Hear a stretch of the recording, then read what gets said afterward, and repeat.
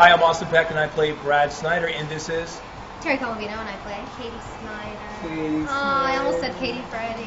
What do you think our most embarrassing moment was?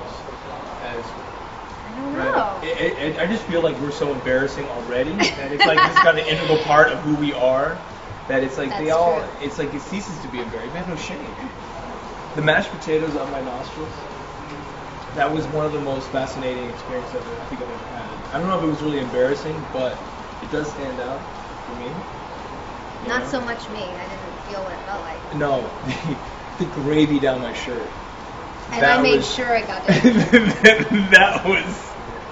Hey, Michael almost told me to go for it. Yeah. And I didn't. I was being a dad changed. That's bad. I think it's made me more sensitive, more introspective.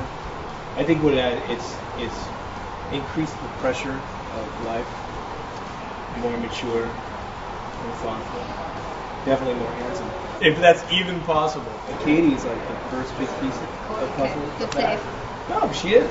Katie is the first. That is exactly what he's always wanted. And you are like the huge chunk in the puzzle of his life.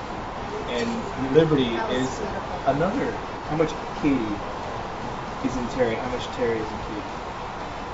There's probably more Terri and Katie than Katie and Terri. Does that make sense? Yeah. There's a lot of Austin and Brad. There's more, like you said, there's more Austin and Brad than there's Brad.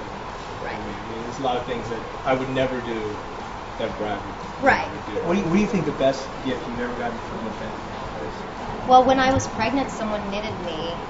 They knitted Julia. This beautiful little sweater. Julia. A little sweater and hat.